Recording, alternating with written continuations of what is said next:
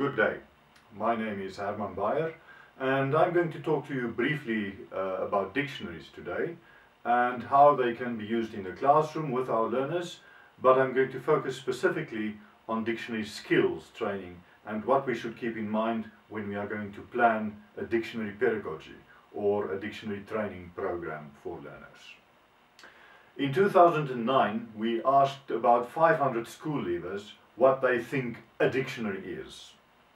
About 80% of them told us a dictionary is a book with words and their meanings in it. Well, of course, this is the sort of answer we expected.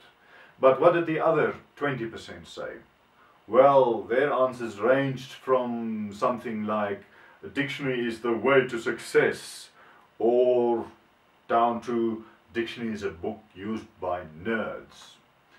So we learned two things from these definitions that they gave us of what a dictionary is. Number one, there's a body of knowledge about dictionaries that is perhaps not always accurate and that can be worked on. And number two, there are attitudes towards dictionaries and their use. But we went further and we asked those 500 school leavers if they had ever been taught dictionary skills while they were at school. And of those school leavers, only 60% said yes, they had received some instruction in dictionary use. We didn't ask what type of instruction, but some instruction. It is interesting that 40% of those school leavers never heard a word about dictionaries while they were at school. And this is in spite of the fact that our school language syllabuses require us to teach dictionary skills at school. So why did 40% of those learners not hear anything about dictionaries at school? Or maybe we should ask, why did the relevant teachers not teach those learners anything about dictionaries while they were at school? And the answer might be that perhaps those teachers didn't have the skills to teach those dictionary skills. Maybe they themselves didn't know what we can get out of dictionaries. What would be those teachers' attitude towards dictionaries and their use? But let's start at the beginning. I don't think anyone will disagree with me if I say that there are different types of dictionaries. I mean, there are dictionaries that are maroon colored. There are dictionaries that are almost red, and there are dictionaries that are bluish in color. And these are all, shall we say, medium-sized dictionaries. And opposed to them, there are minute dictionaries. And there are also the massive dictionaries. And then, of course, we can also say that there are expensive dictionaries and cheap dictionaries. But if we are going to classify dictionaries according to these criteria, what their colors are, how much they cost, how much they weigh, we're going to miss the point. We're not going to have a useful classification. We should classify dictionaries according to what they can do for us. And what can they do for us? A dictionary is a sort of a tool that has to provide information for us in certain situations that we need. It's very much like a screwdriver. You need a specific type of screwdriver to screw in or out a specific type of screw. But you also need to know how to use the screwdriver. In the same way that a screwdriver is a tool, a dictionary is also a type of tool. So you have to choose the right dictionary, but you also have to know how to use that dictionary for that dictionary to do something for you. And if a dictionary doesn't do anything for us, there can be three reasons why this is the case. Number one, yes, we are using the wrong dictionary, like using the wrong screwdriver. Number two, it's a bad dictionary. It doesn't give us the information that we want, even though it says on the cover it will give you that information, for example. Or number three, we don't know how to use the dictionary. And this is an important aspect of dictionary use, This means that we should have a certain set of skills to be able to use a dictionary. And this set of skills is also the skills that we want to transfer to our learners in teaching them dictionary use. So what are those skills?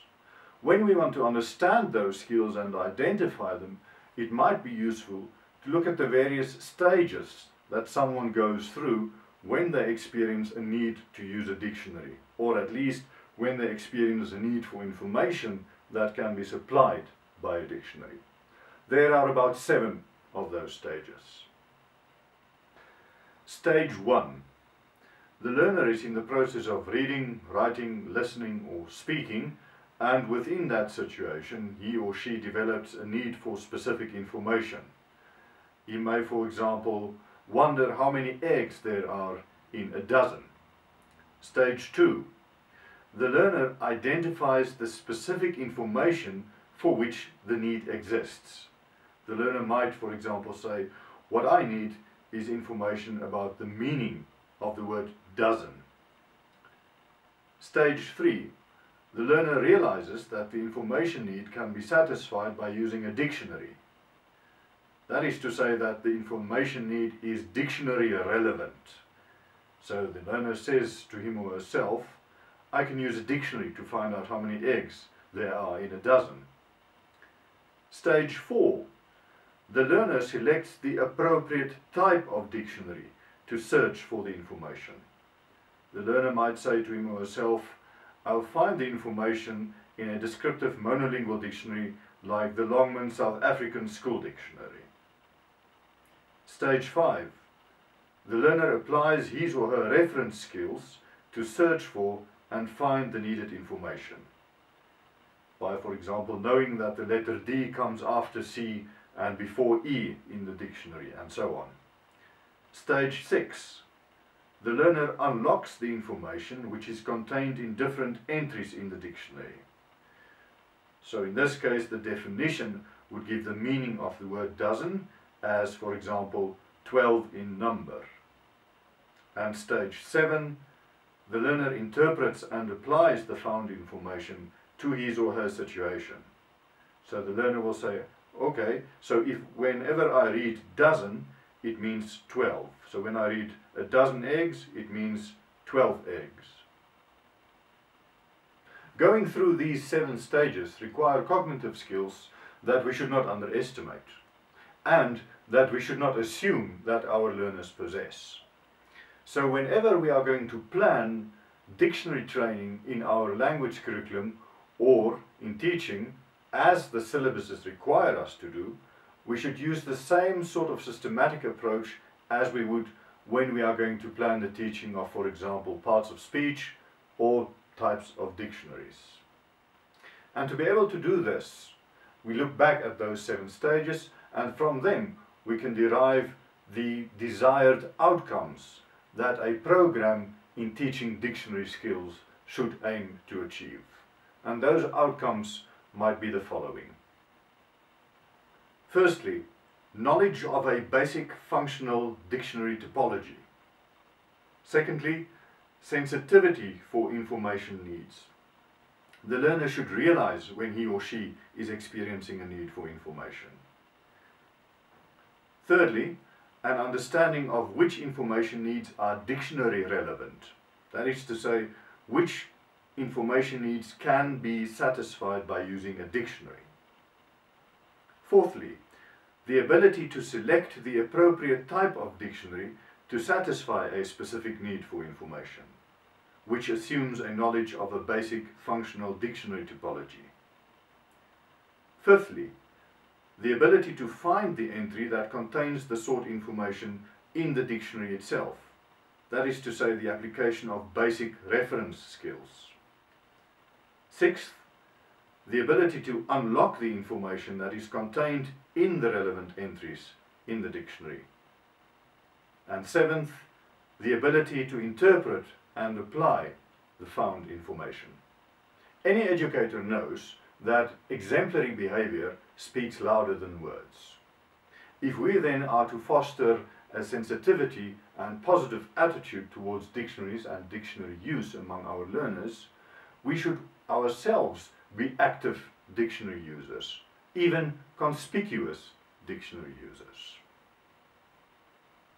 By doing this, we will promote the notion of lifelong learning. We can even take it one step further by integrating dictionary use in our language teaching in the classroom. We could give the learners reference tasks to find information in dictionaries, which we then use as examples in our language teaching. This approach to language teaching could be called dictionary integrated language teaching.